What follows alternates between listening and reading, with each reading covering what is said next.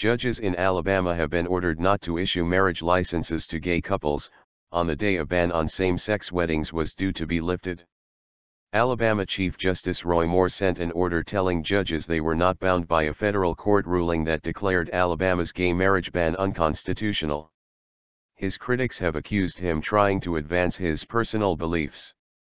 But at least one county has already begun issuing licenses to gay couples. Other counties have refused, according to local media. Sarah Warbelow, legal director of the Human Rights Campaign, said, "This is a pathetic, last-ditch attempt at judicial fiat by an Alabama Supreme Court justice." Judge Moore has been one of the state's most outspoken critics of gay marriage.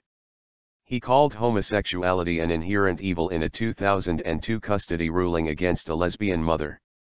Ms. Warbelow urged probate judges to ignore his order and issue the licenses in compliance with the ruling of U.S. District Judge Granade. Prepare for change. On January 23, Judge Granade said Alabama's ban on gay marriage was unconstitutional and should be lifted. The order was put on hold until February 9 to let the state prepare for the change. The ruling makes Alabama the 37th state in the U.S. to allow gay marriages. It was the latest in a wave of similar federal rulings across the United States. In November, however, a federal appeals court based in Cincinnati decided to uphold bans on gay weddings in Kentucky, Michigan, Ohio, and Tennessee. The conflicting rulings among the appeals courts have prompted the U.S. Supreme Court to hear the case. The Supreme Court's ruling, which could create a nationwide standard for same-sex marriage, is expected later in the year. On Monday, the U.S. High Court refused to grant Alabama a stay to hold off Judge Granade's ruling, allowing marriages to go forward. Last week, Judge Moore sent a letter urging probate judges not to issue marriage licenses to homosexual and lesbian couples. He stepped up his campaign on Sunday night, sending out a specific directive.